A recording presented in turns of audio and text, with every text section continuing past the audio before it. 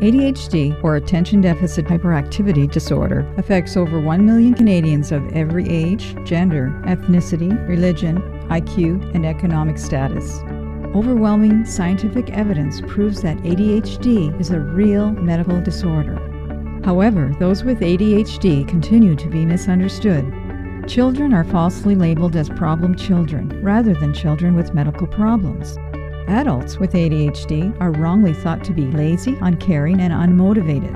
ADHD is a complex neurodevelopmental disorder characterized by impairment in attention regulation. Higher than normal levels of activity and impulsivity may or may not be part of the symptom profile. ADHD impairs functioning at school and work and causes difficulty with self and emotional regulation.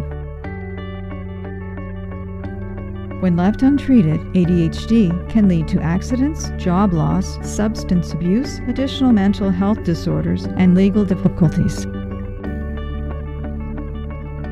While there is no cure, ADHD is highly treatable with an individualized treatment plan, including parent and patient education, behavioral therapy and interventions, school and work accommodations, and medication. Most children and adults will be able to manage their ADHD symptoms, resulting in happy and successful lives. CADDAC, the Canadian leader in ADHD awareness, education, and advocacy, can help access scientifically backed information and supports for parents, adults, educators, and medical support staff through our website, blog, and on Facebook.